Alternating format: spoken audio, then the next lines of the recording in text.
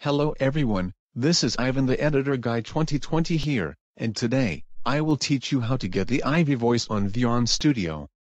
So, let's get started. First, go to ttsmp3.com, the link will be in the description. Second, click the voice you want, for example, we will choose the Ivy voice. Third, type the words here. Fifth, click on Download as MP3. Now go to vyond.com, and click on Make a Video, and click a theme, and go to the character you choose, click on the microphone icon, and click on Upload Audio.